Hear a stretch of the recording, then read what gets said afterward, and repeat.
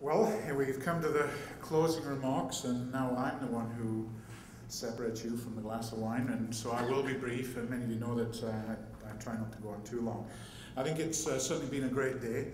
First off, I think we deserve to show our appreciation to Jerry Latman and his team, our communications, to Al Prowse, our executive director, to Ingrid, and the staff here at the Metropolitan for putting this on for us and making it seamless. So thank you to those guys.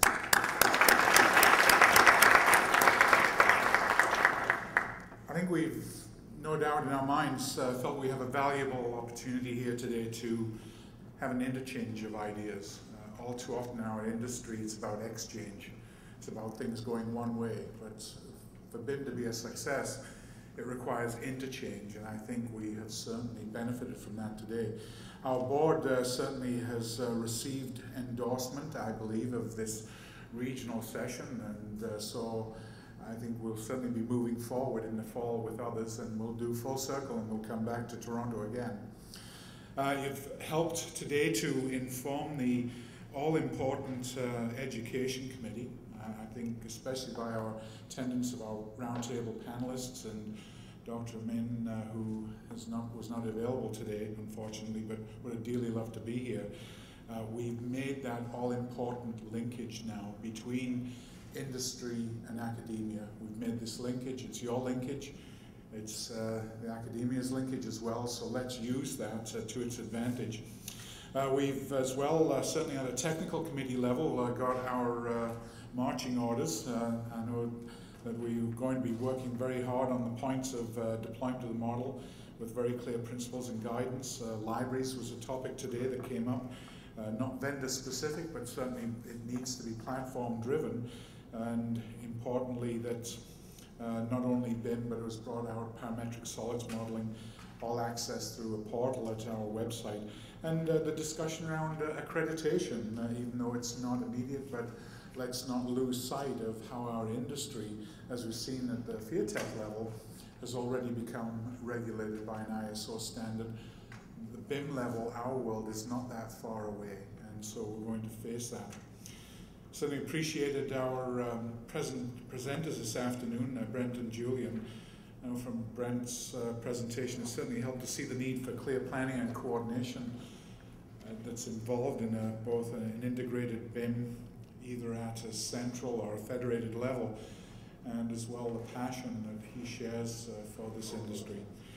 Julian, I always enjoy your presentations. You walk us through the magical world of nirvana with everything down to the thousandth of an inch, and so it's great to see what you've done, and I think we're proud to know that Feature Walters is part of the Canadian landscape when it comes to this, and we look forward to your work ahead as we do with others. And as well to our industry panel today, I want to thank you for sharing. I think you've helped us understand what challenges, the evolution expectations on the industry. Information sharing, I think there's again an important linkage is being set up that will make sure that everybody gets the information. You're about to be inundated with files. You ask for it, and it's like that old story, build it and they will come. Ask for it and you'll get it. I know that everybody here has lots that they can share, and let's make sure that we're all working closely together. So it's been an exciting day. I know it's been a long time coming.